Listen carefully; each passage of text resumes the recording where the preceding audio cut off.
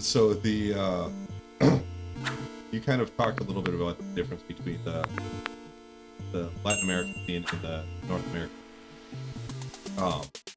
I've seen like YouTube videos and stuff recently talking about how massive Spanish YouTube base compared to North America. Did you see like a higher kind of ceiling for one or the other? Like, was there? I know you said that the like North America was a little bit more like competitive, but you know, like payout or the room to really grow and be like so make it top that's tier. so when it comes to obviously every single sorry, you can hear Jojo in the back. When it comes to how could I describe it? Because I don't want to use the word like segregating the communities. That's not what I'm trying to say. When it comes to finding that differentiator between them, skill ceiling is definitely one. Like I mentioned, there was probably more tournaments within Latin America at like a higher frequency than there was in North America. At least like smaller skill tournaments. Majors were only really held in North America. There wasn't really like any sort of org or any sort of like company trying to pump money into like the Spanish community.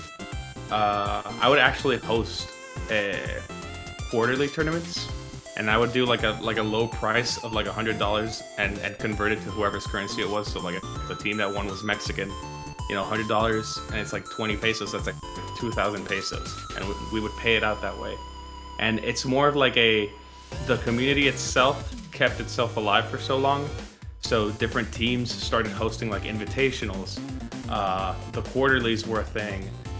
Some streamers would host their own tournaments and invite players, and they would either play in them or cast it themselves, which obviously helps the streamer as well. I have, you know, part of the reason I did it as well. It helped. It tremendously kickstarted my channel, and within like, I want to say, within the first 2 months, 2 to 4 months of casting, I went from about 30 followers, because I only streamed to myself, right? Like I would stream only so I could watch my gameplay later, and it went from 30 followers to around 210 within like 4 months, which isn't a lot, but if it's based off of a console only, Spanish only streamer, at the time that was like a big number for me. I was like, holy shit, like people are actually watching me. That's a decent amount, especially for stream. Yeah, and for a small streamer like me, that felt like that was like the biggest bump. And then my casting was very looked upon as a very high level of casting, especially since I had the game knowledge from previous plays. I would try to like describe plays, make it sound equal, and sort of have like a, you know, since it's like at the time I had beef with probably every single team, so I probably had like an issue with every single player, so it was non-biased because I did not like anybody. So you would never hear me like overtly compliment somebody, which was a big issue with other streamers, because again, since it's such a small community, a caster would probably be seeing their friend play, and you would see that the friendliness kind of slipped in, since it's more of like a less frigid, less cold type of community. And I feel like that's just how Latinos are. Like you know, everybody's family if they're nice, and everybody's a third cousin if they're not, right? So that's probably like the major difference. I would like to say the closeness, skill ceiling, 100% North America is better. There's more players that are not strictly North American. Like you would have North American teams that were contracting players from like France to play with them, even for their ping, or they would like fly them out depending on like the capital they had. And you would see that North America isn't really North America. It's like North America and the imports, because some people just didn't want to play in Europe. The style of playing everywhere is differently. So is it because North America's got that kind of money base of people like putting on those major tournaments stuff like that, where I don't even know. I'm assuming Europe would even have a decent amount, but with all the companies kind of here, I'm assuming they're just kind of blinders on, sponsored in North America, so everyone kind of comes here, where it sounds like these other kind of communities are left to do it themselves. Would easily be an open market for some type of so like major. Definitely the money investment was major, at least, and again, this is talking from the console standpoint and probably from the PC standpoint. The money influx was huge in America, especially because America is, you know, all of the competitors are kind of centered toward, oh, if we're in America, we can compete in the US, right? And they kind of see it like, you'll see Argentinian players travel to the US. It's not something where it's like spread out, right? Like it's not like, oh, some majors are in Canada, some majors are in Mexico, in Cancun. There might be some, but the majority are held in like LA. The Overwatch League, for example, was held in Brooklyn for a while, and I don't know where they are right now. I think Dallas. I might be wrong. But the Call of Duty League, I think, is in Atlanta. So it's just, you know, like it is all centered here. Exactly. While in the US, you'll have like, oh yeah, like we'll have, you know, the Germans play at the German majors mostly, and then the people from France will most likely play at the France majors, and they'll travel, but not to everyone, right? Like, unless they're like a major org, like I don't know, Rogue was a big org that started like that, and they were like purely French players, like 6 French players, and they were dominating, right? Like they went from like France and came to the US, and they were kicking ass for a while. You know, so it all really depends, but I think it's more. I don't think there's less money in Europe. I just think the North American money is way more centered, and it's way more like what's it called? Like funneled into the United States rather than any other part of North America. Like there's, you know, nobody's doing tournaments in Alaska, nobody's doing tournaments in the north of Canada, nobody's doing tournaments in the south of Mexico. Everybody's doing tournaments San Diego, California, Miami, New York. Like it's all within the States. They've got a set budget, and they take a large flop, put it specific spot.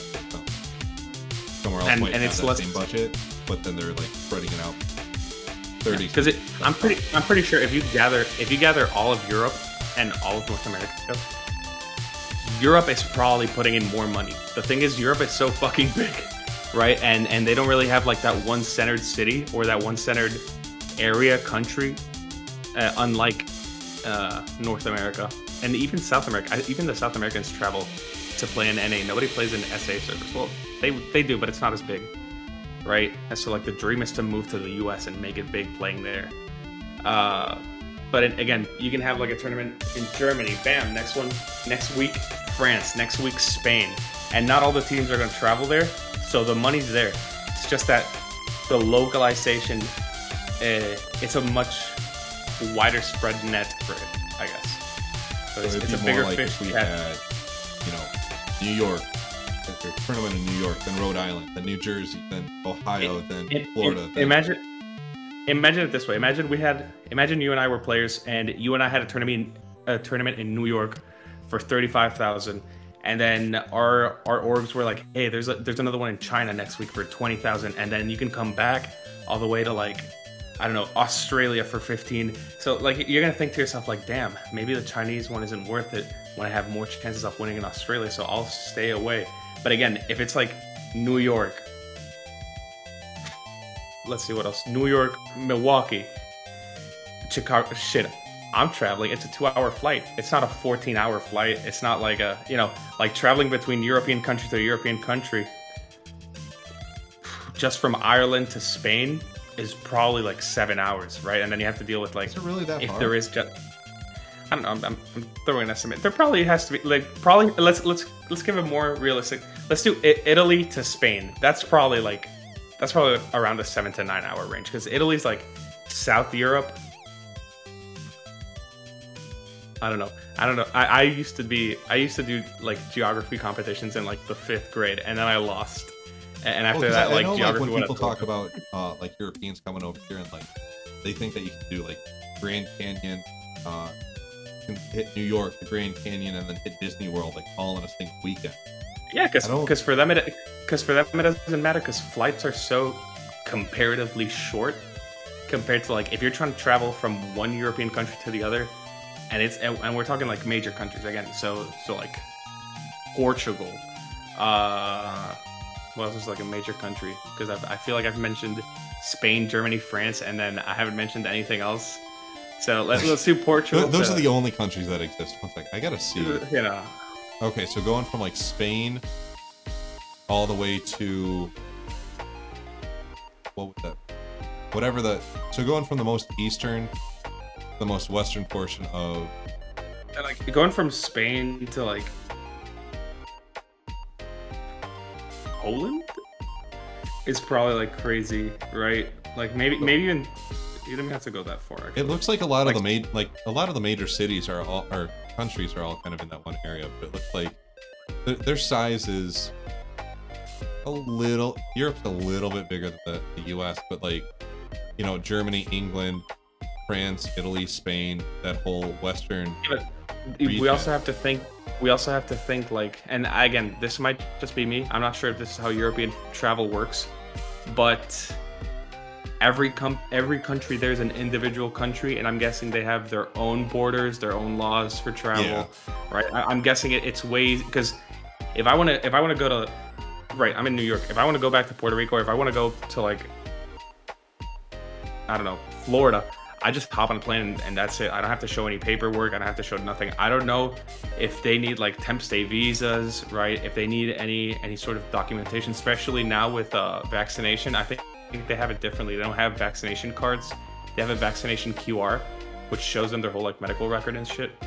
Like I know that they all more likely for a European to have a passport. They've had like come here instead of having an ID. Like they carry their passports around. Like they carry around the driver's. Or like that's because I know like it's pretty common to hop between like country, West Palm State country, but it sounds like since there's so many different, like every country wants to have their own major league, such especially that western portion, that compressed area. You know, you've got $5,000 to spread between 15 competition compared to $5,000 in America that's spread between like 3. If I'm dropping, like you mentioned, more or less, if I'm dropping $50,000 in North America, they're all going to the U.S. If I drop $50,000 in Europe, they're gonna be split between Hungary, Spain, a major in Greenland. Let's get a major, and then you know, like it is you have so to compete in more competition. And it's further travel. It's not a car ride away. Yeah. I can drive to Miami if I really wanted to. If I really wanted to get to a tournament from week to week, I could do a 2-day drive. I'm not gonna, but I could. In Europe, there's no shot you can drive from like, you know, one side to the other in like 2 days. Shit, you probably can't even fly from one country to the other in a day, right? So it's hard.